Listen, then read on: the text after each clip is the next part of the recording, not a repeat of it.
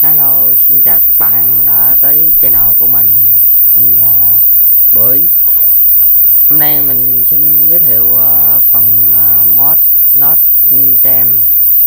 Nhờ mình xin hướng dẫn cách cài đặt. Đầu tiên các bạn vào web chicken. Mình không biết chữ tiếng Anh thôi, gì đi ha. chickenbosnia.net. Ấn vô. Nó hơi kỳ chút. Các bạn mình chơi server 17.10 nên mình như vậy ha. Bạn ấn vô code chicken coe, ấn vô Sunivai, bấm lại bạn xin chờ 5 giây.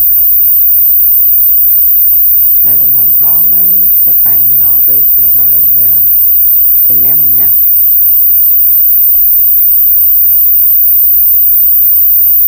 Các bạn đợi một chút, nó đã tải, các bạn ấn chữ giữ.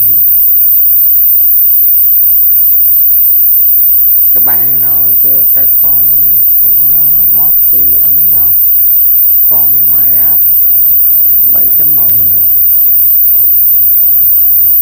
Minecraft phone này, hay là file của Minecraft gì đó, cả đống luôn cho các bạn lựa chọn. Mình không biết nó bị cái gì mà sao mình không ra lên được. Em nào biết chỉ mình cái này ha.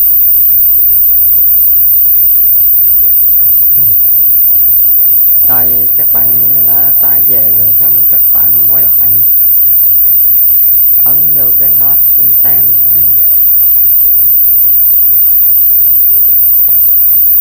Các bạn đợi một chút ha.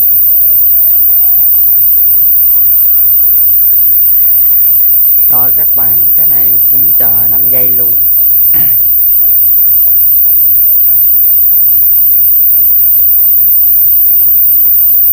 Rồi ấn vô, nó cũng tải rồi nè, mà mình đã tải sẵn rồi nên mình không tải nữa.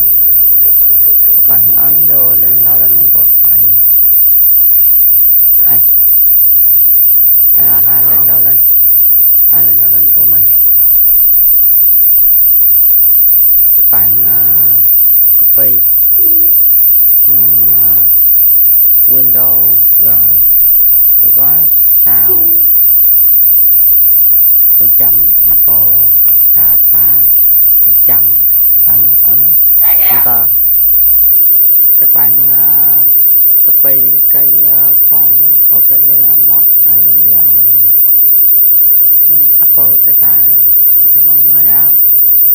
Nếu mà bạn nào chưa có cái này thì ấn chữ new folder rồi ấn chữ mod giống vậy nha, chứ để bình thường không có cái này đâu, mà ghi đúng chính tả nha, ghi sai cũng được đâu.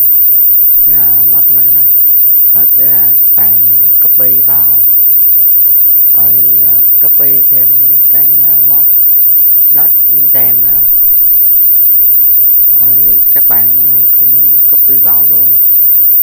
Rồi giờ vào test thử ha.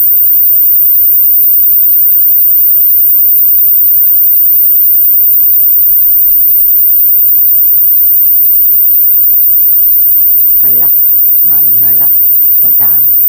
Ok rồi,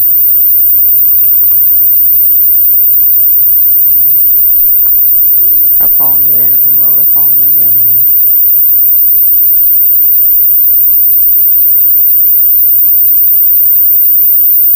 Nó đang cài cái mod của mình á.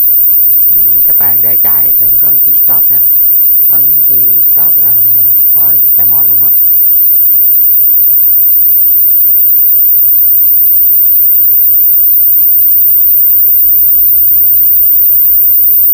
Rồi vô rồi,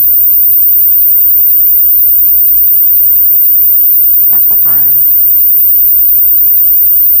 Rồi vô rồi nè.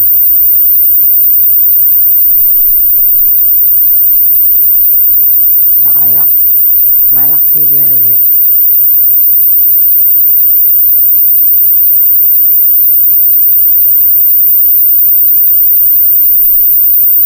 Cái phone này nó hơi kỳ chút.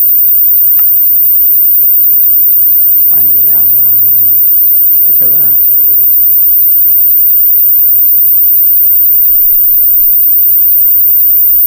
Lắc phải.